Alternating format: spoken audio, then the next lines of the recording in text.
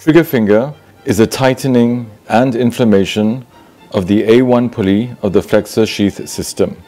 There are 4 grades. Grade 1 is tenderness at the A1 pulley. Grade 2 is an obvious triggering of the finger, which can be relieved by the force of the patient's own extension. Grade 3A is triggering which is only relieved by the force of the patient's other hand extending the finger. Grade 3B is an inability to flex the finger, and grade 4 is when there is secondary stiffness of the proximal interphalangeal joint. In grade 4 trigger finger, it is important to explain the pathology to the patient. This is so that they are not surprised when, after complete release of the triggering, that they are unable to put the finger into full extension and require occupational therapy. I will now demonstrate the trigger finger surgery. It is a day surgery procedure done under local anaesthetic. The total time taken should not be more than 45 minutes, including placement of the tourniquet and draping of the patient.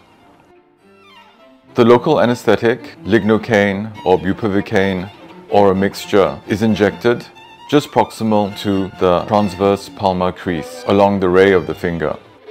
4 mils should suffice. In this case, the patient's hand and forearm have been prepared with iodine and a disposable drape applied.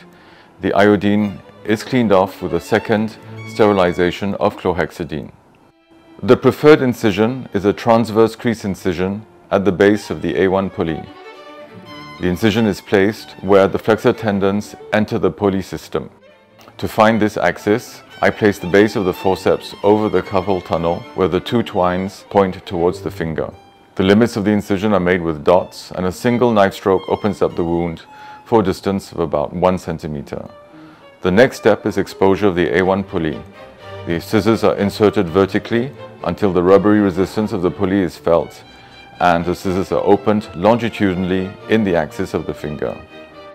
Retractors gently open the wound, and the proximal aspect of the A1 pulley is exposed. Tissue is cleared superficial to the pulley. Often, when previous steroid injections have been given, there is thickening of the fat and some scar tissue. The blades of the scissors are opened to about 10 degrees, and the inferior blade is inserted for the entire length of the pulley, and the scissors are closed. The surgeon should feel a crunch as the thick transverse fibers of the A1 pulley are cut. Next, the PA pulley is released in the same way. Complete release is first verified by opening up the scissors on top of the flexor tendons.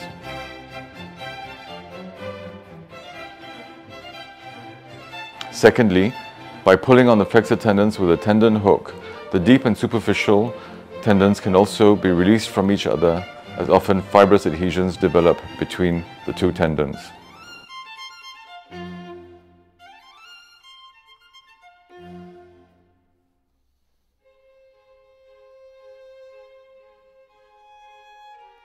The patient can also be asked to open and close the finger to verify that the triggering has been released.